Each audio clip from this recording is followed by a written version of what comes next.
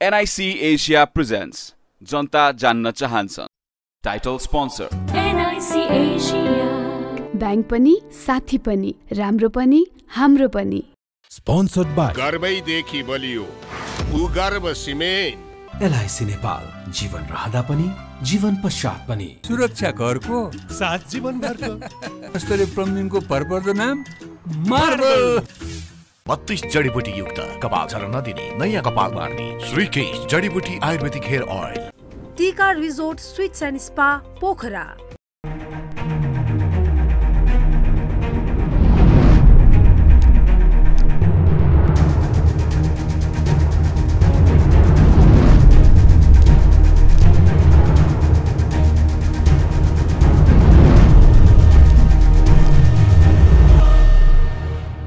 नमस्कार आज दर्शक आजको जनता जान्न चाहन्छन् कार्यक्रममा नेपालका सबै कम्युनिस्टहरू एक हुन लागेको हो त नेपालमा कम्युनिस्ट सरकार बनेकै हो त प्रचण्डको नेतृत्वमा केपी शर्मा ओली माधव नेपाल एक ठाउँ आइसकेपछि अब नेपालका वामपन्थीहरू एक भएर जालन त नेपालमा धेरै पटक कम्युनिस्ट फुटे टुटे जुटे एकता स्वकार्य अनि कहिलेकाहीँ मनमुटाव द्वन्द्व विवाद पोल खोलाखोल र पानी बाराबार नेपालको कम्युनिस्ट आन्दोलनको इतिहास राम्रो पनि छ नराम्रो पनि छ खराब पनि छ ठिक छ ऐतिहासिक पनि छ परिवर्तनको लागि देश र जनताको लागि कम्युनिस्ट पार्टीले के गरे आज हामी यस बारेमा विशेष रूपमा खुलासा गर्न चाहन्छौँ। हाम्रो बीचमा नेपाल कम्युनिस्ट पार्टी एकता राष्ट्रिय एकता अभियानका संयोजक अध्यक्ष वामदेव गौतम हुन्छ। गौतमजी तपाईँलाई म जनता जान्न चाहन्छन् कार्यक्रम स्वागत गर्न चाहन्छु। धन्यवाद। आराम हुन्छ ठिक छ हालखबर तपाईँको स्वास्थ्य कस्तो छ?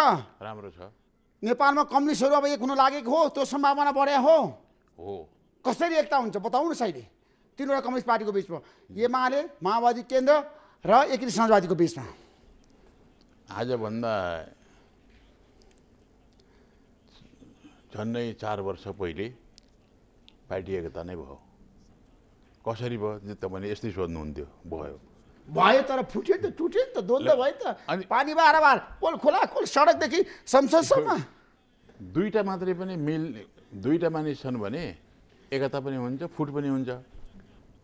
जब अलग व्यक्तित्व छ भने खास समयमा मिल्छन् खास समय फुट्छन्। सत्ताको लागि मिल्छन् कम्युनिस्टहरू सत्ताको लागि फुट्छन् सत्ताको लागि मिल्छन्। अनि के को निम्ति गर्न परेको छ त? अरू राज्य सञ्चालन गर्ने ठाउँमा त्यो राज्य सञ्चालन गर्नको निम्ति हामी दुई थरी चाहिँ मिलेर गरौँ। एक समय तपाईँ गर्नुहोस् एक समयमा हामी गर्छौँ भनेर जान्छ हुन् नि सबै। तर तपाईँहरूको लागि सत्ता बिना तपाईँ बाँच्न नसक्ने कम्युनिस्टहरू पानी बिनाको माछा जस्तै हो। कम्युनिस्टहरू त्यस्तो नभएर पनि त बाँचेका छन्। कहिले सरकारमा नगएर पनि बाँचेका छन्। मोहन विक्रमजी कहिले पनि सरकारमा जानुभएको छैन। मोहन वैद्यजी पनि कहिले सरकारमा जानुभएको छैन। विप्लव पनि कहिले सरकारमा जानुभएको छैन। पुष्पलाल कहिले सरकारमा जानु भएन। बाँच्नुभयो जहिलेसम्म चाहिँ मर्नु भएन त्यस बेलासम्म। त्यस भएर सत्ता नगइकन बाँच्न पनि सक्दैन भन्ने होइन। सत्तामा जाने संवैधानिक व्यवस्था छ। राज्य सञ्चालन गर्नको निम्ति जनताले अधिकार पाएका छन्। लामो समयसम्म हजारौँ वर्षसम्म राज्य सञ्चालन गर्ने जिम्मा राजाले पाए। तपाईँ नेपाल कम्युनिस्ट पार्टी एकता राष्ट्रिय अभियानका छ नि अध्यक्षको नाताले मलाई बताउनुहोस्। अब प्रचण्ड केपी शर्माले माधव नेपालको बीचमा एकता हुन्छ? भइसक्यो। कसरी हुन्छ? भयो त अहिले एकता त स्वार्थको लागि भयो कुर्सीको लागि भयो अनि मन्त्री पठाउनको लागि भयो अलग अलग बहुमत पुर्याउनको लागि भयो। पार्टी एकता हुन्छ? मेरो त्यही नै हो वामदेवजी। अहिले भएको एकता राज्य सञ्चालन गर्नको निम्ति यति नमिलिकन बहुमत पुग्दैन। त्यस भएर मिले यदि पार्टी एउटै बनाउनु पर्ने स्थिति आयो र साँच्चीकै सबैले महसुस गरे भने एकता चाहिँ पार्टी एकता हुन्छ। एकता पनि हुन्छ। अब हुनसक्छ नेपाल कम्युनिस्ट पार्टी बिउतिन्छ। हुनसक्छ बिउदैन त्यो सम्भावना छ। त्यो सम्भावना प्रबल छ। तर तपाईँले हेर्नु भएको छ नेपालका कम्युनिस्टहरू छ नि मिलिसकेपछि फेरि फुट्छन् नि। अबको एकता दिगो हुन्छ? त्यो तपाईँले भन्नुभयो नि त्यही भन्नुभयो नि त। फुटेकाहरू मिल्छन् मिलेकाहरू फुट्छन्। यो त संसारको नियमै हो नि जम्मै त्यस्तै हो नि। अहिले नेपालमा त कम्युनिस्ट पार्टी फुटाउने सूत्रधार तपाईँ नै हो। नेपालको मैले कम्युनिस्ट पार्टी आजसम्म फुटाएको छैन। नेपाल कम्युनिस्ट पार्टी एमाले कसले फुटायो? त्यो फुटाउने मनमोहन अधिकारी, माधव नेपाल, केपी ओली, सुभाष नेमाङहरूले नेकपा एमालेका मूल शक्ति, झापा सङ्घर्षकालका मूल शक्तिहरू मलाई समेत पार्टीको साधारण सदस्य समेत नरहने गरी निष्कासन गरेपछि हामी बाध्य भएर अर्को पार्टी बनाएको। अनि तपाईँले फेरि पार्टी फुटाउनु भएन? कहिले? 2074 सालपछि आम निर्वाचन भयो, त्यतिखेर तपाईँले चुनाव हार्नुभयो, अनि माओवादी केन्द्र एमालेको बिचमा पार्टी एकता भयो, त्यो पनि तपाईँले फुटा होइन? तपाईँले चकनाचुर पार्दै होइन? दुईपल्ट तपाईँले नेपालको कम्युनिस्ट पार्टी फुटाउनु भयो, एमाले र नेपाल कम्युनिस्ट पार्टी।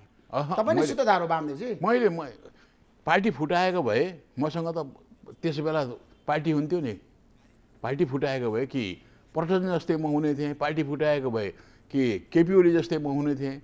मैले त यो दुईटालाई मिलाउनको निम्ति एउटा लुज फोरम बनाएँ, अनि चुनाव लड्न पर्छ भनेर प्रचण्डजीले भने हुनाले दर्ता गरेको मात्रै हो।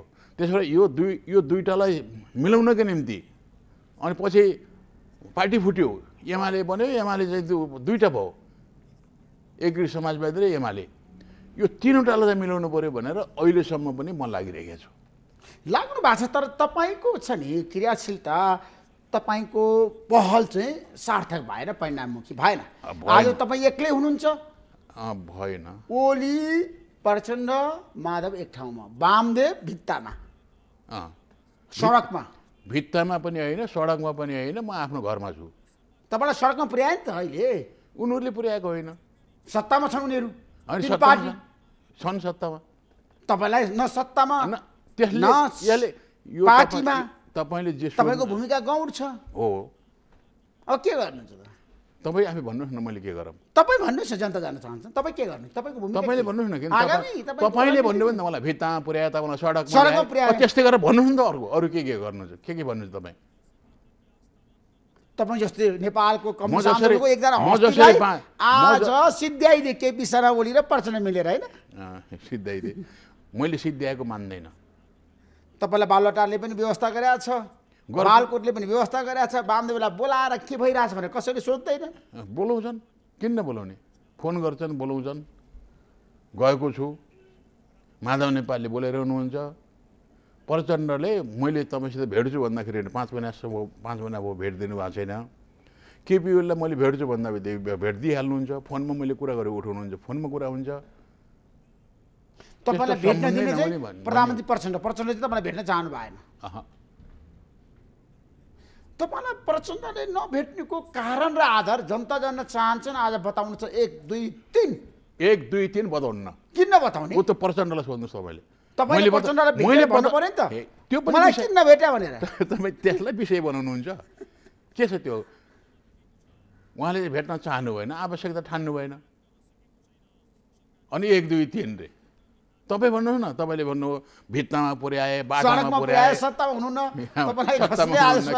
हो त नि, यो त साँचो हो नि। साँचो त्यही पनि किन बताउनुहुन्छ? यस्ता कपडा लगाएर आउनुहुन्छ, यस्तो जुत्ता लगाएर आउनुहोस् भन्नुहोस् न। त्यही विषय हुन्छ तपाईँको मेरो छलफलको विषय। यत्रो चाहिँ लाखौँ जनताले सुन्ने ठाउँमा सार्थक विषय सार्थक विषय छलफल गर्दैछु वामदेवजी।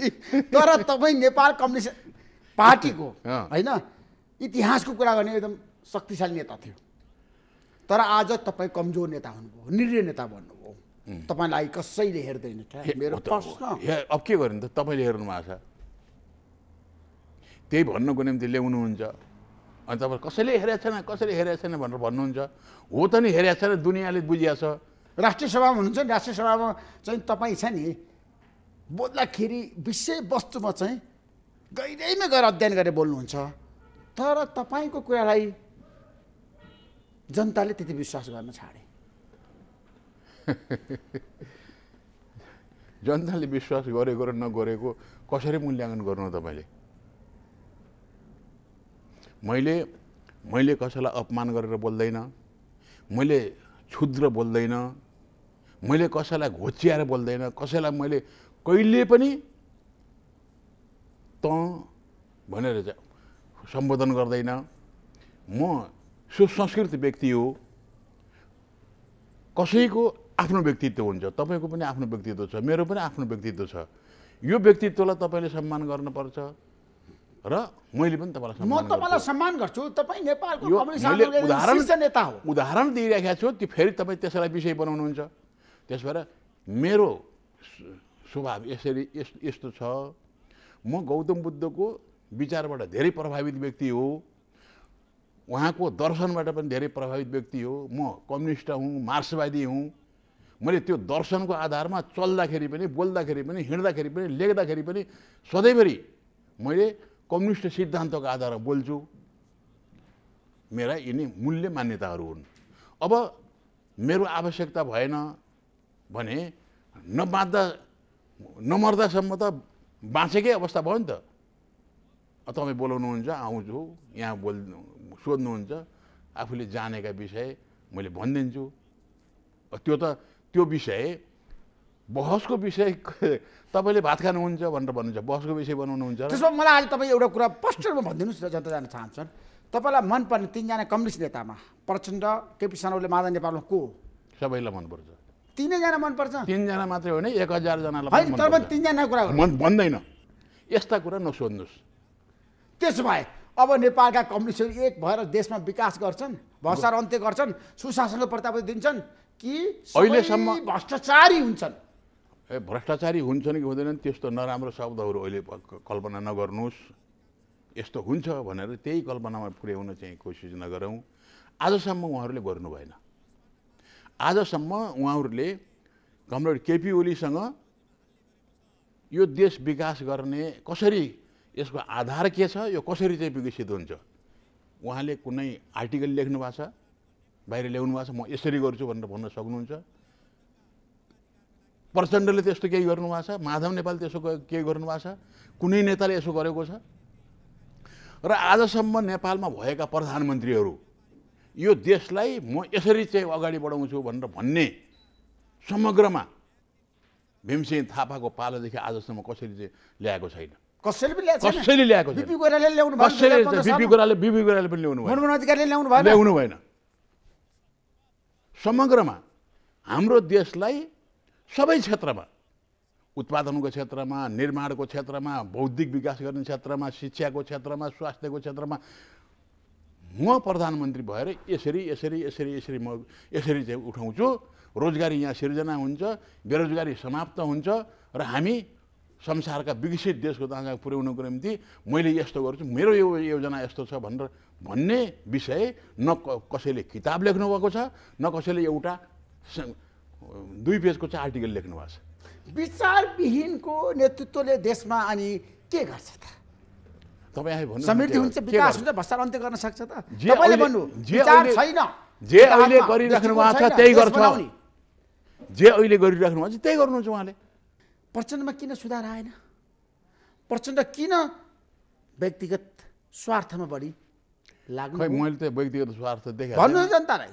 मैले जनताले भनेर त भएन नि। उहाँको नाममा घर छैन, उहाँको नाममा जग्गा जमिन छैन, उहाँको नाममा यति करोड रुपियाँ छ यहाँ भनेर भन्ने पनि छैन। अनि त्यसपछि अब प्रचण्डले यसो गरे उसो गरे भनेर कसरी भन्ने? बाहिर आइरहेको छ समाचार पनि।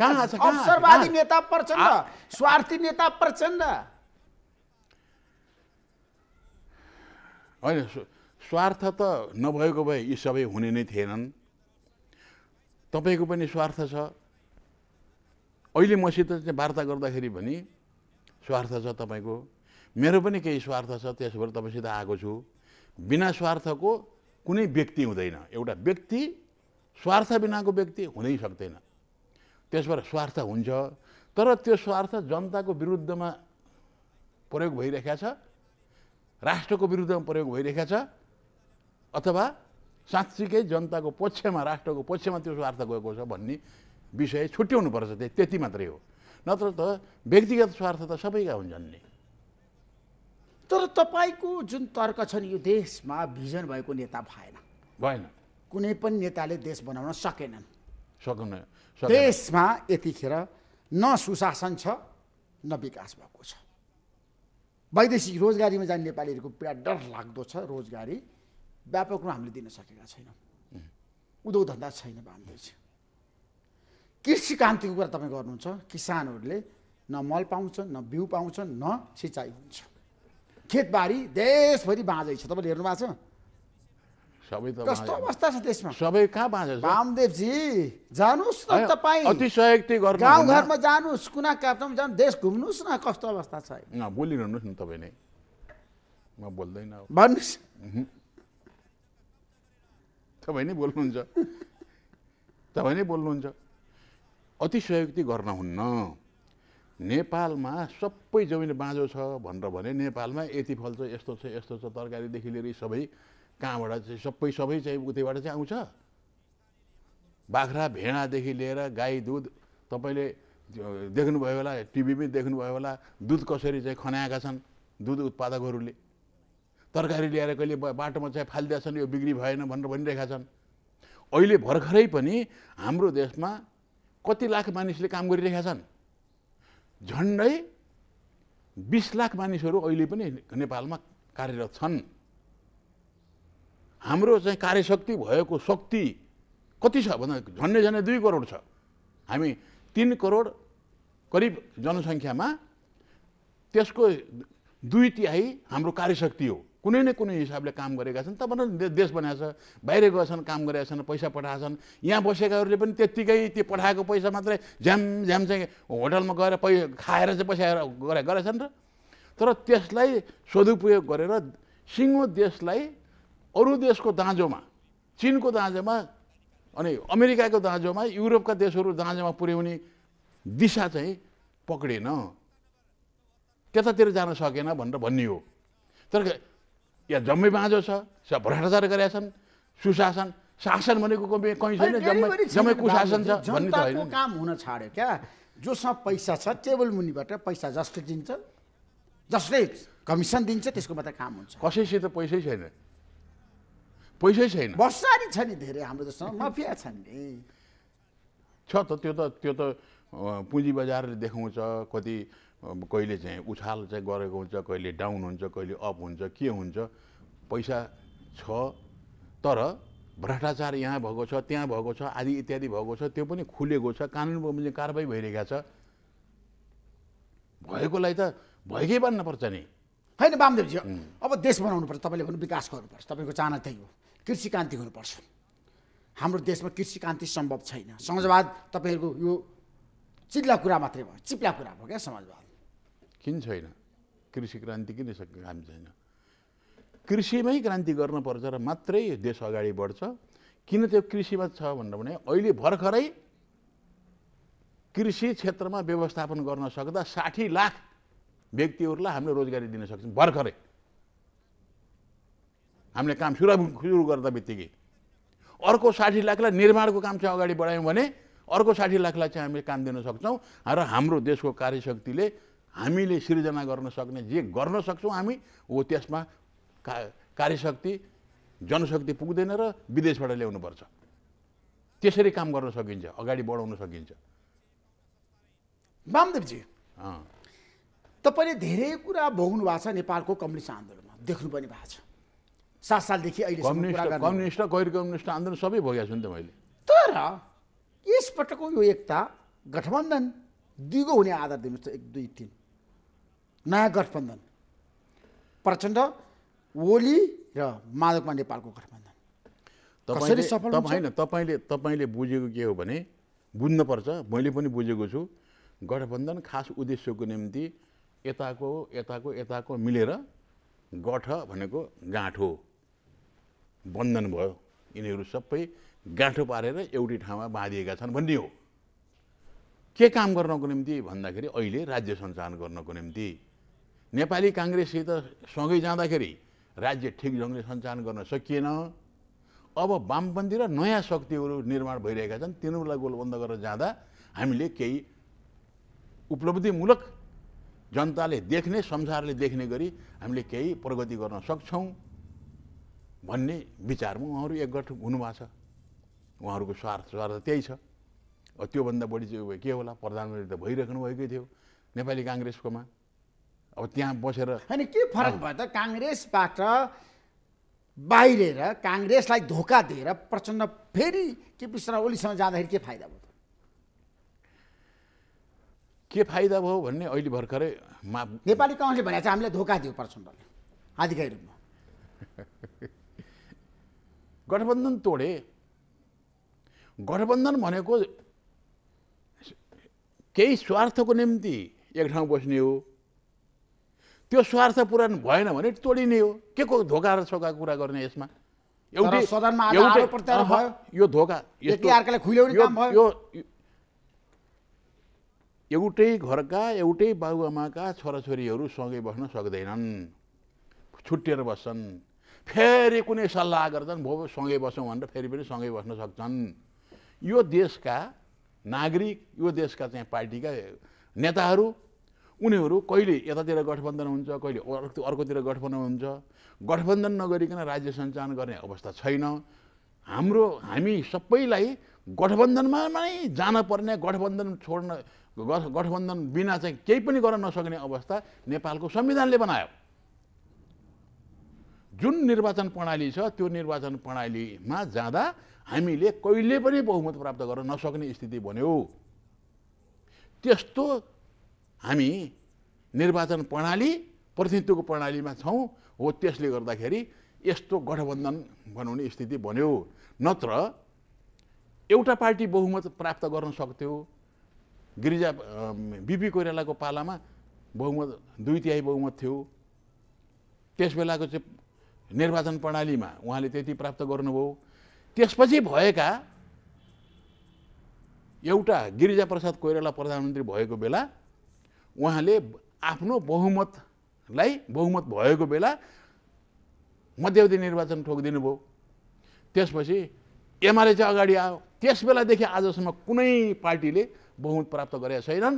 अहिलेको संविधान जारी भएको अहिले 8-9 वर्ष चाहिँ भएको छ। यो 8-9 वर्षमा पनि कसैले बहुमत प्राप्त गरेका छैन, भविष्यमा पनि प्राप्त गर्न सम्भव छैन। ठुलो सुधार गर्नुपर्छ, संविधानमा संशोधन गर्नुपर्छ, कानुनमा संशोधन गर्नुपर्छ। नयाँ चाहिँ प्रणालीमा हामी नजानियो भने हामी लथालिङ्ग भताभुङ्ग भइरहने स्थिति छ। है तपाईँले भने जस्तो गरी देशमा छ नि अहिले परिवर्तनको प्रत्याभूति यो सरकारले दिन सक्छ, प्रचण्डले त्यो सरकारले सक्छ। यदि कहाँ भयो परिवर्तनको प्रत्याभूति? जनता समस्यामा छन्। कहाँ भयो भने सक्छन् भनेपछि सक्छन् भने कसरी सक्छन् भन्नुहोस् न, जस्टिफाई गर्नुहोस्। हो त्यो सक्छन्। खै त एक्सन उनीहरूले खै त प्लानिङ। तपाईले बोलिरहनुहोस्, बोल्नुहोस्, म सुन्न बसेको छु नि त। तपाईँलाई विश्वास छ प्रधानमन्त्री काम गर्न सक्नुहुन्छ? 1, 2, 3 आधार दिनुहोस्। अब देशको समस्याको समाधान कसरी गर्ने त? त्यो समाधान गर्ने गरी उहाँहरूले कुनै योजना प्रस्तुत गर्नुभएको छैन। अघि नै भने होइन, अब के प्रधानमन्त्री अहिले कतिौँ प्रधानमन्त्री बन्नुभएको छ नेपालको प्रधानमन्त्रीको इतिहासमा। आजसम्मका कुनै प्रधानमन्त्रीले हाम्रो देशलाई समग्र रूपमा अगाडि बढाउन यसरी सकिन्छ भनेर भन्ने कुनै लेखेनन्, सानो लेख पनि तयार गरेनन्, ठुलो किताब पनि लेखेनन्। कुनै योजना प्रस्तुत गर्न सकेका छैनन्। त्यो योजना आयोगमा चाहिँ बसेकाहरूले अरूले टाक्रान टुक्रुन 1 वर्षको निम्ति के गर्ने, 5 वर्षको निम्ति के गर्ने भनेर बाहेक अरू केही छैन। अब 15 महिनामा 3वटा गठबन्धन बन्यो। यसले राजनीतिक स्थायित्व दिन्छ समाजमा, देशमा? छैन, राजनीतिक स्थायित्व भएन नि त। भएन। तपाईँले भन्नुभयो कङ्ग्रेससँगको गठबन्धन प्रचण्डको लागि ठिक थिएन। मैले भन्दैन ठिक थियो कि ठिक थिएन। तपाईँले भन्नुभयो नि, विगतमा पनि भन्नुभयो। उहाँले असहज महसुस गर्नुभयो, त्यसबाट नि छोड्नुभयो। न त के गर्न छोड्यो, त बौलाएर छोड्यो र। तर कङ्ग्रेसको भनाइ छ अब मुलुक अस्थिरतातिर जाँदैन। अनि कङ्ग्रेसतिर जाँदाखेरि मुलुक अस्थिरतातिर मुलुक सुन्नुहोस्, कङ्ग्रेसको भनाइ देशमा अस्थिरतातिर जान्छ। प्रचण्डसितै मिलेर चुनाव लड्नुभयो नेपाली काङ्ग्रेसका नेताजीहरू। नत्र उहाँहरू 30-32 सिटमा चाहिँ सीमित भएको हो कि अगाडि। आज 89 सिट जित्न सक्ने अवस्था कसरी भयो? त्यही गठबन्धनसित मिलेर होइन। मैले त्यसै बेला भनेको थिएँ चुनावमा जानुभन्दा अगाडि यी नेताहरूलाई भेटेर यसपटक कम्युनिस्टभन्दा ठुलो पार्टी काङ्ग्रेस बन्छ, अर्को पटक निर्वाचनमा काङ्ग्रेसको बहुमतै चाहिँ आउँछ, कम्युनिस्टहरू धराशायी हुन्छन्। त्यसो भएर कम्युनिस्ट कामरेडहरू हो, तपाईँहरू पार्टी मिलाउनुहोस्, कार्यगतता गर्नुहोस् भनेर मैले भनेको थिएँ। केपी ओलीले हुन्छ ल प्रयत्न गर्नुहोस् भनेर भन्नुभयो। प्रचण्ड र माधवले केपी ओलीको नामै सुन्न चाहन्नौँ हामी, यो तुको लिएर यहाँ हामीसित कुरै गर्न आउनुहोस् भनेर भन्नुभयो। त्यसै बेला भनेको त ठिक त्यही रिजल्ट निक्लिएको छ अहिले। यो सायद बुझ्नुभयो, केपीले भन्नुभयो होला आउनुहोस् मिलौँ, त्यस बेलै मिल्न पर्ने रहेछ, गल्ती गरियो फुटेर भन्ने महसुस भयो होला, अनि काङ्ग्रेस छोडेर चाहिँ आउनुभयो यतातिर। होइन, समय बलवान हुन्छ। नेपालका कम्युनिस्टहरूलाई अवसर छ, तर काम चाहिँ गर्न सकिँदैन। समय बलवान क्रान्ति गरे, आन्दोलन सफलता प्राप्त गरे, परिवर्तनको नेतृत्व गरे, समय बलवान तर विकास कहाँको समय कहाँ बलवान भयो त नि? कम्युनिस्टहरूले छ नि जनतालाई केही गर्न सकेनन् भनेर भने सकेनन्। तपाईँको केही गर्न सकेनन् भनेर भन्नेमा मेरो पनि समर्थन छ। अब प्रचण्डले चाल्ने कदमको कुरा गर्दाखेरि, किनभने देशमा अन्योलता छ, अस्थिरता छ, देशमा अराजकता छ, समाज एकदम विखण्डनतिर गइरहेछ, एकले अर्कालाई खुइल्याउने गाली गर्ने मात्र काम भइरहेछ। यसलाई बचाउनको लागि कहिले भएको थिएन र? अहिले बढी भइरहेछ नि त। अहिले भन्दा पहिले झन् बढी थियो। अब कसरी जाने त ठ्याक्कै भन्नुहोस्। अब तिनजना नेता मिलेर के गर्ने? आज तपाईँलाई मेरो अनुरोध, अब हामी भविष्यको कुरा गरौँ, देश बनाउने कुरा गरौँ, विगतका कमी कमजोरी छोडिदिनुहोस् ल। आज अब तिनजना नेता मिल्नुभयो, प्रचण्ड, ओली र माधव नेपाल। उहाँहरूले आगामी दिनमा चाल्ने कदम कस्तो हुनुपर्छ? नेताहरू पनि मिल्नुभयो, त्यो त्यति मात्रै होइन। रवि लामिछाने मिल्नुभयो, उपेन्द्र यादव मिल्नुभयो,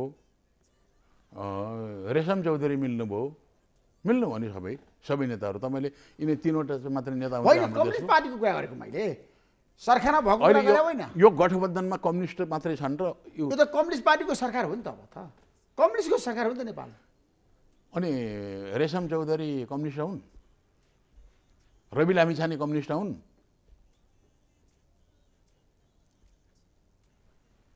उनीहरूको हैसियत चाहिँ सरकारमा कति छ? चौथो ठुलो दल अहिलेको गृहमन्त्री उपप्रधानमन्त्री हो त। अनि त्यो हैसियतमा बसिया छ भने यो सरकार त कम्युनिस्ट सरकार हो भनेर भन्ने हो त? होइन, कम्युनिस्ट सरकार होइन। कम्युनिस्ट सरकार हुनको निम्ति कम्युनिस्टका नीति विचार सिद्धान्त योजना अनुरूप चल्नुपर्छ। त्यो चल्न सक्दैन यो सरकार। यो सरकारले त्यसो भए देश र जनताको पक्षमा काम गर्न सक्दैन भने तपाईँको जिकिर? सक्छ।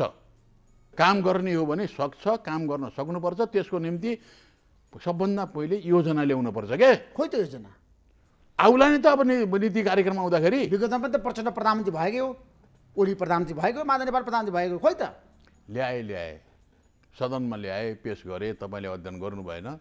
हामीले त अध्ययन गर्न पर्यो, छलफल गर्न पर्यो, पारित गर्न पर्यो। अब नीति कार्यक्रम आउँछ, त्यो नीति कार्यक्रम जे ल्याउनुहुन्छ त्यसले हाम्रो देशको परिवर्तन गर्न सक्दैन। मैले अघि नै भने हाम्रो देशमा अहिले भर्खरै परिवर्तन गर्ने र अहिले भर्खरै 1 करोड जनतालाई रोजगारी दिन सक्ने क्षेत्र के हो भन्दा एउटा कृषि, एउटा निर्माणको क्षेत्र। कृषि उत्पादनको क्षेत्र, निर्माणको क्षेत्र। यसमा तपाईँले, मैले अब यो तपाईँसित अहिले भर्खरै बोल्दाखेरि 2 मिनट 3 मिनटमा के बोलिसक्नु र त्यस्तो योजना विकास गर्न सकिन्छ। कृषि क्षेत्रमा 60 लाख, निर्माणको क्षेत्रमा 50-60 लाख तुरुन्तै रोजगारी दिएर काम चाहिँ सुरु गराउन सकिन्छ, अगाडि बढाउन सकिन्छ। र हामीसँग भएको पैसा, हामीसँग जमिनमा रहेको पैसा नेपाली जनताले वीरताबाट चाहिँ प्राप्त गरेको जमिन छैन। कृषि उत्पादन हुने सबै जनताले किनेको छ र त्यसमा पैसा छ। त्यो पैसालाई मोनिटराइज गर्नुहोस् र यो सबै क्षेत्रमा अगाडि बढाउनुहोस्। त्यसको निम्ति अर्थशास्त्रीहरू, योजनाविदहरूसित बसेर छलफल गर्नुहोस्।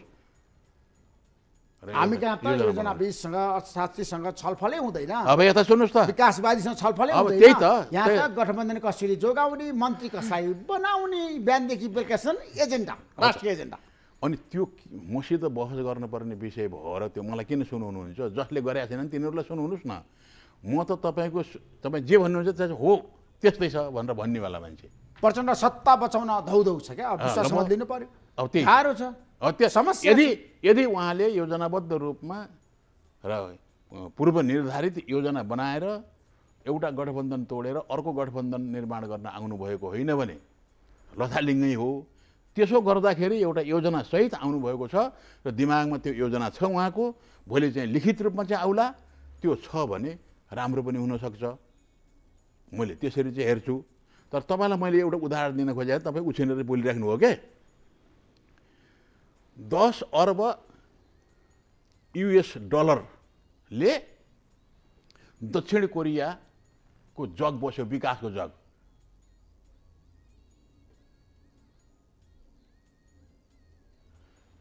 हामीसँग 10 अर्ब होइन, अहिले नै झन्डै 20 अर्ब अमेरिकी डलर बराबर हामीसित पैसा छ। ब्याङ्कहरूमा त्यत्तिकै 60-70 अर्बभन्दा धेरै पैसा छ। यो सबैलाई चाहिँ परिचालन गरेर हाम्रो देश विकसित हुन सक्दैन? सक्छ। अरूले गर्न सक्छन्, लिगानुले गर्न सक्ने, चीनले चाहिँ गर्न सक्ने, यही भारतले गर्न सक्ने, साना साना देशहरू छन् अरूले गर्न सक्ने, थाइल्यान्डले गर्न सक्ने, कम्पुचियाले गर्न सक्ने। यस्तो भुटानले हाम्रोभन्दा धेरै चाहिँ माथिल्लो स्तरमा चाहिँ पुगिसकेको छ, त्यसले गर्न सक्ने, हामीले गर्न नसक्ने हुन्छ? होइन बामदेवजी, गर्न सकिन्छ, देश बनाउनै पर्छ, गर्न सकिन्छ। तपाईँको र मेरो आजको छलफलमा सबै योजना मैले बताउन सक्दैन। बताउनुहोस् न देश कसरी बनाउने। अनि अहिले भर्खरको यो तपाईँको चाहिँ आधी घन्टाको छलफलमा देश बनाउने कुरा गरौँ न, देशमा विकास कसरी गर्ने। अघि मैले के भने, अब रोजगारी कसरी दिने? अघि मैले के भने भन्नुहोस् त। अहिले भर्खरै बिर्सने हामीसँग सरकारमा हुनु न, हामीसँग सरकारमा हुनुहुन्न, सरकार नभएको मान्छे देश के हो त? के रे सोध्नुभयो तपाईँले मलाई त्यो योजना बताउनुहोस् भनेर? अनि बताउन थाल्छु, त्यहाँबाट अर्को बताउनुहोस् त योजना 1 2 3 ल भन्नुहोस् त, व्याख्या नगरी ल आज ल खुलस्त पार्नुहोस् जनतालाई। जनतालाई स्पष्ट पार्न म चाहन्छु कि नेपालसँग विदेशी मुद्रा पनि छ। त्यो विदेशी मुद्रा प्रधानमन्त्रीले के भन्नुभयो भने हामीलाई 6 महिनासम्म विदेशी कारोबार गर्नको निम्ति, उताबाट सामान किन्नको निम्ति पुग्यो भनेर भन्नुभयो। म भएको भए के भने थिएँ, विदेशी मुद्रा यति आएको छ, अब म त्यसको 3 गुणा 4 गुणा 5 गुणा बढी नेपालभित्र चाहिँ मैले योजना बनाउँछु प्रयोग गर्ने, र त्यो विदेशी मुद्राले हाम्रो देशको विकासको निम्ति, कल कारखाना खोल्नको निम्ति, इन्जिनहरू किनेर ल्याउनको निम्ति, ती साधनहरू बनाउनको निम्ति यतिले पुग्छ र अब 5 वर्षमा हामी यसरी लैजान्छौँ भनेर भन्ने थिए। तर उहाँले 6 महिना खान पुग्छ भनेर भन्नुभयो। त्यसो भएर मैले उदाहरण दिएँ, पार्क जुङ ही भनेर भन्ने राष्ट्रपतिले 10 अर्बबाट त्यो आजको दक्षिण कोरियाको आधारशिला चाहिँ खडा गरेर आज त्यो संसारको विकसित देशको दाँजोमा चाहिँ पुगेको छ, जापानको बराबरी छ। त्यस्तै ठाउँमा हामीले यो देशलाई चाहिँ पुर्याउन सकिन्छ। तर योजना हुनु पर्यो, कसरी जाने भनेर भन्ने हुनु पर्यो, कसरी चाहिँ विकास गर्ने भनेर भन्ने ठाउँमा चाहिँ पुग्नु पर्यो, पुर्याउनु पर्यो। त्यो योजना प्रधानमन्त्रीको दिमागमा हुनु पर्यो। मैले यसरी गर्छु भनेर भन्ने हुनु पर्यो। विदेशीले पैसा दिएर मात्रै चाहिँ मैले गर्छु भन्ने होइन। पैसा भनेको त विनिमयको मात्रै माध्यम मात्रै हो। मेरो शक्ति र तपाईँको शक्ति, मेरो आवश्यकता तपाईँको आवश्यकताको बिचमा वस्तु विनिमय पहिले चल्थ्यो, तर अहिले त्यो सम्भव भएन। त्यो पैसाको चलन चल्यो। तर त्यो पैसा भनेर भनेको के हो भने जनताले रगत पसिना चाहिँ बगाएर काम गरेर जे सृजना गर्छन् त्यो सृजनाको मूल्य हो पैसा भनेको हो। त्यो जनताले गर्न सक्छन्, त्यो मूल्य निर्माण गर्न सक्छन् र देशलाई अगाडि बढाउन सक्छन्। यस्ता धेरै धेरै विद्वानहरू छन्, विज्ञहरू छन्, योजनाविदहरू छन्। ती सबैलाई जम्मा गरेर उहाँहरूसित छलफल गरेर तपाईँहरूले योजना दिनुहोस्। 5 वर्षमा हाम्रो देशलाई प्रति व्यक्ति आम्दानी $5,000 पुग्ने गरी हामीले चाहिँ विकास कसरी गर्न सकिन्छ, लौ दिनुहोस्, योजना दिनुहोस्, तपाईँहरूले सल्लाह दिनुहोस् भनेर भन्यो भने तुरुन्तै दिन सक्छन्। विज्ञको अभाव छ हामीसित, योजनाविदको अभाव छ, अर्थशास्त्रीको अभाव छ, सबै चिज छ हामीसित। त्यो जम्मैलाई त्यस किसिमले योजना बनाएर प्रयोग गर्न पर्यो। तर वामदेवजी ठिक छ, योजना बनाउनुहोस्, तर देश बिगार्ने मैले बनाउने होइन, त्यो जिम्मा लिएकोले बनाउने हो। कोचीमा तपाईँ पर्नुहुन्छ, प्रचण्ड पर्नुहुन्छ, माधव नेपाल पर्नुहुन्छ, म पर्दैन, म के पर्छु? केपी शर्मा ओली पर्नुहुन्छ। देश बिगार्ने नेताहरूमा देश बनाएन, नेताहरूले बनाउन सकेन। तपाईँले भन्नु आज त मैले त अहिले भनिसकेँ कि यति धेरै भनिसकेँ। त्यसमा ठ्याक्कै मलाई बताउनुहोस्, अब विश्वासमा मत लिनुपर्छ प्रधानमन्त्रीले, फेरि अर्को गठबन्धन बन्दैछ अरे, कङ्ग्रेसले सरकार ढाल्ने खेल सुरु गर्दैछ अरे, शेरबहादुर देउवाले पहल सुरु गरिसक्नुभयो, ठ्याक्कै भन्नुहोस् अब के भन्ने? उहाँले बहुमत पुर्यायो भने पनि ढाल्नुहुन्छ। सम्भावना छ कि छैन? सम्भावना छैन। शेरबहादुर देउवाको नेतृत्व बहुमत शेरबहादुरले बहुमत पुर्याउन सक्नुहुन्न। शेरबहादुर देउवासँग बहुमत सक्नुहुन्न। उपेन्द्र यादव माधव नेपालले साथ दिनु शेरबहादुरले साथ दिँदैनन्। तपाईँ ढुक्क हुनुहुन्छ? एकदम ढुक्क छु। शेरबहादुरलाई साथ दिने स्थिति बन्नको निम्ति केपी प्रचण्ड यिनीहरू नै अगुवाई गर्नुपर्छ। यिनी फुटेर चाहिँ शेरबहादुरसित जाने, तर के मुखले जाने, जनतालाई के अनुहार देखाउने? त्यसो गर्दाखेरि कसैले पत्याउँछ? अब चिन्ता चासो छैन, जनताले के भन्छन् भन्ने मतलबै छैन। मतलब छ, मतलब कसलाई मतलब छ त उहाँहरूलाई नभए? प्रधानमन्त्री कुर्सीमा जसरी हुन्छ बस्न पाए पुग्छ। यो तपाईँले भन्ने हो, त्यस्तो होइन। केही न केही छ, केही गरम भनेर भन्ने छ। त्यसो त्यहाँ काङ्ग्रेससित बस्दाखेरि गर्न सकिएन, अब कम्युनिस्टहरूको बहुमत भएको ठाउँमा चाहिँ बस्दाखेरि गर्न सकिन्छ कि भनेर सोध्नु भएको होला। उहाँलाई एउटा दिमागमा भएको बोझ, शिरमाथि झुन्नेको तरवार भनेको त्यो टिआरसीबाट मेलमिलाप गराउनु पर्ने छ नि, त्यो भएन भने हेग जानुपर्छ कि त्यता विदेशी जेलमा जानुपर्छ कि भनेर भन्ने खतरा छ। त्यो खतरा टिआरसी विधेयक पास गरेर कानुन बनाएर तदनुसार मेलमिलाप गरेर हाम्रो देशको समस्या समाधान गऱ्यौँ भनेर अन्तर्राष्ट्रलाई देखाउनु पर्ने जिम्मेवारी छ। त्यो जिम्मेवारी त्यहाँबाट पुरा भएन भन्ने पनि होला।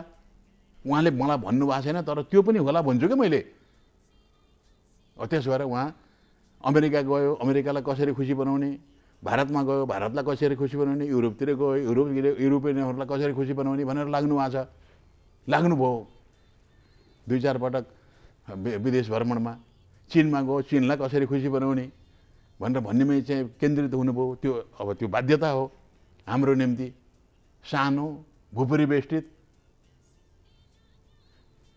रेमिटेन्समा बाँच्न परेको, आफ्नो देशभित्र कुनै राजस्व सङ्कलन हुने, देश विकास गर्नको निम्ति राजस्व चाहिँ सङ्कलन हुँदैन। यस्तो चाहिँ अवस्थामा के गरेर हुन्छ, यता गरेर हुन्छ कि उता गरेर हुन्छ कि सोच्नु भएको छ, बुझ्नु भएको छ, केही गर्नु भएको छ। टिआरसी विधेयक पारित गर्न वर्तमान सरकारले सक्छ? वाम गठबन्धन सरकारले सक्छ? बहुमत भएपछि त कानुन बनिहाल्छ नि। कानुन बन्छ, टिआरसी विधेयक पारित हुन्छ। कङ्ग्रेसले नचाहँदा पनि हुन्छ। अब कङ्ग्रेसले नचाहँदा पनि हुन्छ। कम्युनिस्टहरू मिलेर अहिले जे टिआरसी त्यस बेला पास हुन्छ जब मेलमिलाप गरेर उहाँहरू जानुहुन्छ। अब अहिले चाहिँ के मानसिकता छ नेकपा माओवादी केन्द्रको भने हामीले जितेर आएका हौँ। नेपालका त्यस बेलाका सरकारमा रहेका, सरकारभन्दा बाहिर रहेका सबै राजनीतिक पार्टीहरूलाई, त्यो राज्यलाई चाहिँ हामीले जितेर आएका हौँ र राजा फालेर गणतन्त्र ल्याउने हामी मात्रै हौँ, यिनीहरूको चाहिँ कुनै भूमिका छैन भनेर भन्नुहुन्छ र उहाँकालाई मात्रै शहीद घोषणा गर्न लगाउनुहुन्छ। त्यो हामी त मेलमिलाप गरे हो नि त। बृहत शान्ति सम्झौता संयुक्त राष्ट्रसङ्घको उपस्थितिमा उसलाई साक्षी राखेर हामीले मेलमिलाप गऱ्यौँ। मेलमिलाप गरिसकेपछि त्यो सेना मारिएका पनि शहीद हुन्छन्, हुँदैनन्? सेनाका कति कमान्डरहरू, कति जवानहरू मारिएका छन्, पुलिसमा सशस्त्रका होलान्। जसरी माओवादी सेनाका, माओवादी चाहिँ गरिल्लाका व्यक्तिहरू मारिएका छन्। एमालेका मात्र 300 मारिएका छन्, 100 नेपाली सेनाले मारेको छ, 200 माओवादीले मारेका छन्। काङ्ग्रेसका 4000 चाहिँ व्यक्तिहरू चाहिँ मारिएका छन् त्यो यो युद्धमा, जनयुद्धमा। अनि त्यसमा मेलमिलाप गर्ने भनेर भन्दाखेरि त शहीद पनि सबै हुनु पर्यो। त्यो शहीद परिवारलाई क्षतिपूर्ति दिँदाखेरि आफ्नो मान्छेलाई मात्र दिने होइन, यतातिर दिनु पर्दैन हो। यस्ता उहाँलाई सल्लाह दिने मानिस छैनन् कि के हुन्छ? अनि कसैले सिकाइदिन्छन् होला। लडाइँ गर्दाखेरि त्यो पनि शहीद, ऊ पनि शहीद, दुवै पक्षका शहीद कसरी हुन्छन्? दुवै पक्षका शहीद हुने गरी हामीले मेलमिलाप गरेका छौँ। त्यो बृहत शान्ति सम्झौता भनेर भनेको नेपालको संविधानको एउटा हिस्सा थियो। त्यो बृहत शान्ति सम्झौतालाई आधार बनाएर हामीले नेपालको संविधान जारी गरेको हो। त्यस भएर हामीले त्यो गरिसकेका छौँ। सबैलाई मेलमिलाप गराउने सबैको र जघन्य अपराध जसले गरेको छ, चाहे सेनाको तर्फबाट भएको, चाहे पुलिसको तर्फबाट होस्, चाहे माओवादीको तर्फबाट होस्, तिनीहरूलाई त्यो जघन्य अपराध गर्नेलाई माफी दिन हुन्न भनेर भन्ने छ। त्यो कतिजना चाहिँ हुन सक्छन्, तर हामी मेलमिलाप गरेर जानुपर्छ भन्दाखेरि त सेनाकोलाई पनि ल्याउन पर्यो, पुलिसकोलाई पनि ल्याउन पर्यो, एमालेकालाई पनि ल्याउन पर्यो, काङ्ग्रेसका पनि ल्याउन पर्यो, अरू कुनै जनसाधारण मारिएको छ भने त्यो पनि शहीद हुनु परेन? त्यसको त्यो परिवारले क्षतिपूर्ति पाउनु पर्दैन? खै गरेको? त्यसमा जघन्य अपराध गर्नेहरूलाई चाहिँ उन्मुक्ति दिँदैन, पाउँदैन। टिआरसी विधेयकमा त्यो कुरा आउँदैन, पाउँदैन, कसैले पनि पाउँदैन। त्यसो भए वामदेवजी केपी शर्मा ओली र शेरबहादुर देउवाको बिचमा फेरि एकता सहकारी हुन सक्छ नयाँ सरकार गठबन्धनको लागि? हुँदैन। केपी ओली आज संसदमा रमेश लेखकले भन्नुभएको छ प्रचण्डले ढोका दिएका मान्छेले एक ठाउँ उभियो भने राजनीतिक क्षेत्रमा अरू जसरी चलखेल गर्छन् केपीको इतिहासमा अहिले 43-44 वर्ष भयो केपीसित मेरो सङ्गत, तर मैले केपीको बचपनदेखिको इतिहास मलाई चाहिँ थाहा छ। त्यति सबैमा यस्तो किसिमको यहाँबाट फड्केर त्यहाँ जाने, त्यहाँबाट फड्केर त्यहाँ जाने, त्यहाँबाट फड्केर त्यहाँ जाने, यस्तो किसिम गर्ने काम कहिले पनि उहाँले गर्नुभएको छैन। उहाँले नाङ्गो किसिमले कसैलाई धोका दिनुभएको छैन। त्यस भएर तपाईँ केपी शर्माको बचाउ गरिरहनु भएको छ? हो त, जसको इतिहास जस्तो छ त्यस्तै किसिमको चाहिँ बुझ्नुपर्छ। केपी शर्मा ओली राम्रा नेता हुन्, असल नेता हुन् भन्नु जनतालाई?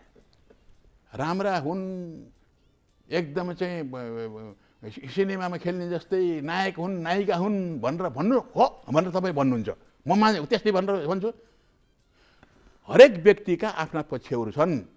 मैले नेपालको सङ्घर्षमा नेपाली काङ्ग्रेसले पनि फौज बनाएर लडाइँ गर्यो, एमालेकाले पनि लडाइँ त्यसरी सुरु गरे, झापा आन्दोलन त्यसैको परिणाम थियो, अरूले पनि त्यसै गरे। तर 20,000 सेना बनाएर नेपालको सेनासित टक्कर लिएर जान सक्ने क्षमता त प्रचण्डले निर्माण गरेको फौजसित थियो नि। यस्तो सङ्घर्ष गरेर जाँदाखेरि पनि यहाँ जहाँ पुग्न सकिन्छ भनेर भन्ने ठाउँमा पुर्याउने त्यो क्षमता नभइकन गरे हुन्छ? त्यो क्षमता छ, क्षमतालाई सदुपयोग गर्नुपर्छ। केपी ओलीसित क्षमता छ, तर त्यो क्षमतालाई अरूलाई अपमान गर्न, अरूलाई खिसिटिउरी गर्न, अरूलाई होच्याउन प्रयोग गर्नुहुन्छ। त्यसबाट उहाँले त्यो सुधार गर्नुपर्छ। र प्रचण्डले ताक पऱ्यो भने जे पनि गर्ने, आफ्नो स्वार्थको लागि गठबन्धन परिवर्तन गर्ने, सत्ता पुग्नु लागि त्यसमा पनि सम्झौता गर्ने। त्यस्तो भयो, कहिले काङ्ग्रेससँग, कहिले एमालेसँग, कहिले राप्रपासँग, कहिले राष्ट्रिय स्वतन्त्र पार्टीसँग। त्यो भएकै विषय भयो कि त्यसमा निष्कर्ष पनि निकाल्ने हो त। त्यही भएको दोहोऱ्याउने, यस्तो गर्नु जस्तो गर्ने भनेर भन्ने होइन। पहिलो पार्टी थियो, एउटै पार्टी थियो, पार्टी फुटाएर जानु पर्ने थिएन। दुईवटा अध्यक्ष दुईतिर बाँडिएर सङ्घर्ष गर्ने, एउटाको अर्काले सङ्घर्ष गर्ने, पार्टी नाम एउटै छ, अध्यक्ष त्यही पार्टीको हो, त्यो गर्न हुन्थेन। भित्रै बसेर जे गर्नुपर्ने हो त्यो भित्र सबै गर्न पर्थ्यो। त्यसपछि उहाँले काङ्ग्रेससित मिलेर अनेक चाहिँ गर्नुभयो। त्यसो भने काङ्ग्रेससित मिलेर जाँदाखेरि त कति काङ्ग्रेससित चाहिँ मिलेर काम गर्न सकिन्छ त्यति मात्रै पहिले नै बुझ्नुपर्छ। काङ्ग्रेसले तपाईँलाई समर्थन गरे, तपाईँ काङ्ग्रेससित मिल्नुहुन्छ, काङ्ग्रेसले तपाईँलाई समर्थन गर्दा कतिसम्म गर्न सक्छ भन्ने थाहा हुनु पर्दैन? त्यत्तिकै अर्कोले गरे जति गर्छ भनेर भन्ने हुन्छ र? तर यसको निम्ति भनेर त्यहाँ गइसकेपछि त्यहाँबाट फड्केर फेरि केपीसित, अनि केपीसितको चाहिँ फड्केर फेरि चाहिँ काङ्ग्रेससित, अनि काङ्ग्रेससितबाट फड्केर फेरि चाहिँ यता, यो सबै गर्न हुन्न थियो। तर अहिले चाहिँ विगतको सबैको भन्दा अहिले अलि परिपक्व किसिमले पो गर्नुभएको छ कि भनेर केही समय मैले हेर्दैछु। त्यसबाट मैले समर्थन गरेँ। मैले के समर्थन गरेँ भने यसले प्रचण्डको अहिले फड्केर चाहिँ आउने यो घटनाले नेपालको राजनीतिलाई स्वच्छता, उहाँले एउटा काम गर्नुभएको छ, तर त्यसको प्रतिक्रिया स्वरूप के उत्पन्न भएको छ भने अब काङ्ग्रेसले कम्युनिस्टसित एकता गर्दैन र निर्वाचनमा काङ्ग्रेस एक्लै जान्छ। काङ्ग्रेस एक्लै गएपछि कम्युनिस्ट पनि एक्लै जानु पर्यो नि। त्यो सम्भव छ? कम्युनिस्ट एक्लै जान सक्छन् नेपालमा? अहिले पछिल्लो समय जनमत त खस्केको छ। अहिले पछिल्लो समय अस्ति भर्खरै चाहिँ गए, जान सके भनेर सोध्नुहुन्छ। किन गएन? 2015 सालमा नेपाल कम्युनिस्ट पार्टी चुनावमा भाग लिएकै थियो, काङ्ग्रेससित मिलेको थिएन। त्यसपछि 48 सालमा चाहिँ हामीले फेरि बहुदलीय व्यवस्था ल्यायौँ र चुनाव भयो। त्यसबेला नेकपा एमाले एक्लै चुनाव लडेको थियो, त्यसपछिको चुनाव एक्लै चुनाव लड्यो, त्यसपछिको चुनाव एक्लै चुनाव लड्यो, त्यसपछि चुनावमा एक्लै लड्यो। दुई पटक संविधान सभा निर्वाचन भएको छ, एक्लै चुनाव लड्या छ, अनि कहिले लड्यो भनेर भनेको छ। त्यसो भए वामदेवजी अब यता सुन्नु, यसपटकको घटनाबाट काङ्ग्रेसले सिक्ने धोका देऊ भन्ने होइन। काङ्ग्रेसले सिक्ने के हो भने कम्युनिस्ट र काङ्ग्रेसका नीति विचार दर्शन नै फरक छन्। त्यो कसैले प्रतिगमन गर्यो, देशमाथि आक्रमण गर्यो, त्यस्तो बेलामा सँगै देश मिल्नुपर्छ, सबै राजनीति पार्टी मिल्नुपर्छ। तर देशभित्र छुट्टा छुट्टै चाहिँ काम गर्ने बेलामा कम्युनिस्ट र काङ्ग्रेस मिल्न हुन्न, राजनीतिमा कम्युनिस्ट र काङ्ग्रेस मिल्न हुन्न। एउटा सत्ता पक्ष हुँदाखेरि एउटा प्रतिपक्ष हुन्छ, त्यो प्रतिपक्षले सत्ता पक्षको कमी कमजोरी गल्ती गर्यो भने त्यसको आलोचना गर्छ। अनि कम्युनिस्ट चाहिँ सत्तामा चाहिँ पुग्यो भनेर भने उसले काङ्ग्रेसले आलोचना गर्नुपर्छ। त्यो पक्ष प्रतिपक्ष भएर चाहिँ अगाडि बढ्नुपर्छ। तर उहाँहरूले जे गर्नुभयो, ठुलो शक्ति कसरी बनाउन सकिन्छ भने शेरबहादुर, ठुलो शक्ति कसरी बनाउन सकिन्छ भनेर भन्ने काङ्ग्रेसलाई उपयोग गरेर ठुलो शक्ति कसरी बनिन्छ भन्ने प्रचण्ड। तर शेरबहादुरले पासा पल्टाउनु भयो, ठुलो पार्टी बन्नुभयो, 33 सिटबाट चाहिँ एकैचोटि 89 पुर्याउनु भयो र झन्डै 33 सिटबाट चाहिँ झरेर 32 सिटमा चाहिँ झर्न पर्यो प्रचण्डलाई। यसपटक शेरबहादुरलाई फाइदा भयो, प्रचण्डलाई फाइदा भएन। तर त्यस्तो किसिमको गैर राजनीतिक यो ठिक कि बेठिक नेपालका सबै काङ्ग्रेस कम्युनिस्ट सबै मिलेर चुनाव लड्ने भनेर गर्नुहुन्छ बहुदलीय प्रतिस्पर्धाको प्रणालीमा।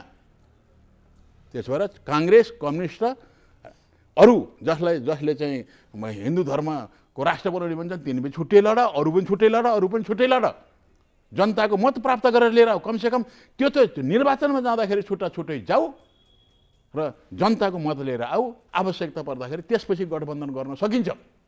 तर सजिलो गठबन्धन गर्दाखेरि आफ्नो स्वार्थ होइन, राष्ट्रको स्वार्थ हेरेर अब गठबन्धन गर्दाखेरि हामीले यो काम गरौँ, कृषि क्षेत्रमा यो गरौँ, औद्योगिक क्षेत्रमा यो गर्छौँ, हामीले निर्माणको क्षेत्रमा यस्तो काम गर्छौँ, पर्यटन क्षेत्रमा यो काम गर्नेछौँ, हाम्रो देशको अरू क्षेत्रमा यसो गर्नेछौँ। यावत अर्थतन्त्रका क्षेत्रहरू छन् ती सबैमा चाहिँ हामी यसो गर्छौँ, स्वास्थ्यको क्षेत्रमा, शिक्षाको क्षेत्रमा हामीले यति काम गर्छौँ भन्ने एउटा योजना बनाएर अनि त्यसपछि मिलेर जाऊ। यस्तो तपाईँले लक्ष्मण रेखा कोर्नु भएन भने जनतालाई झुक्क्याएको ठहर छ। केपी शर्मा ओली र शेरबहादुरको बिचमा सहमति हुँदैन, सत्ता गठबन्धन बन्दैन, नयाँ अहिले भर्खर बन्दैन, तत्काल बन्दैन, अहिले भर्खर बन्दैन होइन। प्रचण्डसँग कुरा मिलेन भने केपी शर्मा ओलीको पछि पनि मिल्दैन, पछि पनि मिल्दैन, सत्तामा सकार्य हुँदैन। त्यसो भए गृहमन्त्रीको कुरा गर्न चाहन्छु। हाम्रो देशमा धेरै मान्छे गृहमन्त्री भए 2048 साल पछि भन्छु। शेरबहादुर देउवा, वामदेव गौतमदेखि अहिलेको रवि लामिछानेसम्ममा को सफल? म ठ्याक्कै भन्छु है, म 95% 3 पटक गृहमन्त्री भएँ, 95% सफल भएको छु, शान्ति सुरक्षा कायम गरेको छु र म भएको बेलामा गृह मन्त्रालय अन्तर्गत भएका जति संस्थाहरू छन् ती सबै संस्थाको उच्च मनोबल चाहिँ कायम राखेर चाहिँ म आएको छु। कसैले पनि मलाई औँलो उठाउन सक्दैनन्।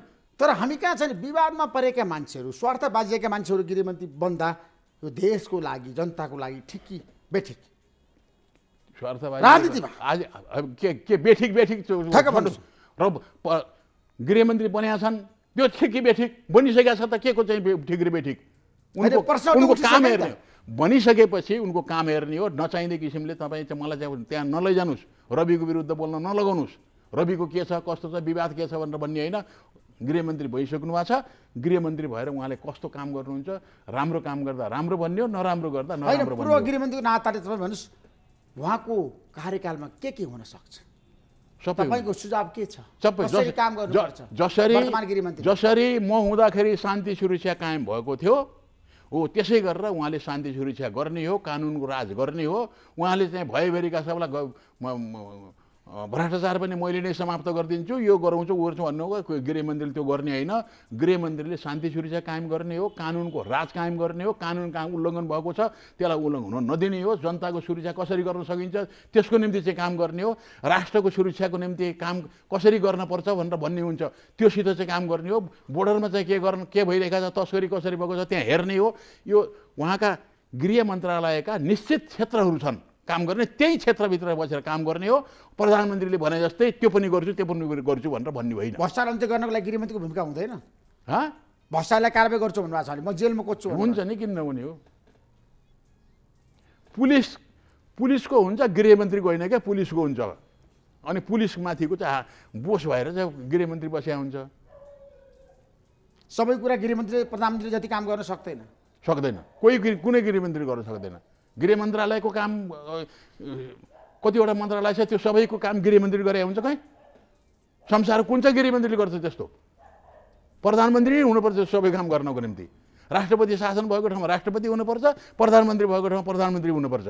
गृहमन्त्री गृह मन्त्रालय सञ्चालन गर्ने हो, त्यहाँभन्दा बाहिर चाहिँ अर्काको मन्त्रालयभित्र चाहिँ चोसो घुसाउनु पनि हुन्न, सुड घुसाउनु पनि होइन। त्यहाँ आफ्नो ठाउँमा बसेर काम गर्ने जति जिम्मेवारी छ, हरेकको चाहिँ आफ्नो जिम्मेवारी के छ, कस्तो छ भनेर भने चाहिँ त्यसको कर्तव्य र उनका जवाबदेही चाहिँ के छन् हो, त्यो अधिकार कर्तव्यभित्र रहेर काम गर्नुपर्छ। सरकारी पीडितहरूको कुरा डर लाग्दो छ, तपाईँलाई थाहा छ नि त होइन?